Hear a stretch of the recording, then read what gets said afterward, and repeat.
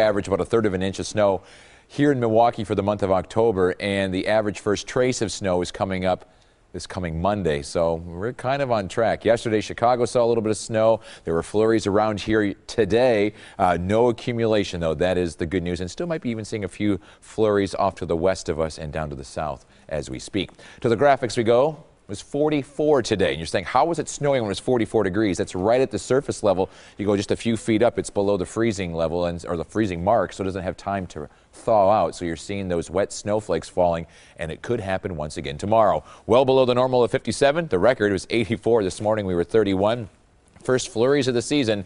A year ago, we were normal at 58 degrees.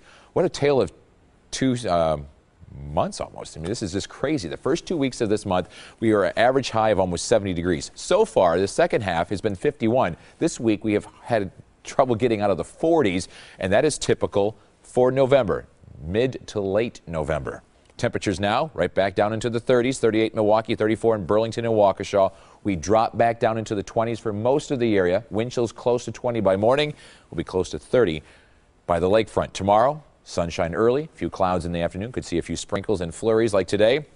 And highs, once again, in the lower 40s. Otherwise, we stay quiet as this high-pressure system moves in. We don't see our next chance of rain until Monday night of next week.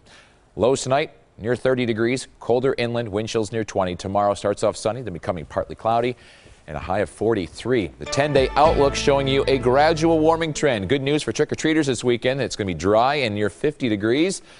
And then next week, getting back to normal into the mid-50s, but rain likely Monday through Wednesday.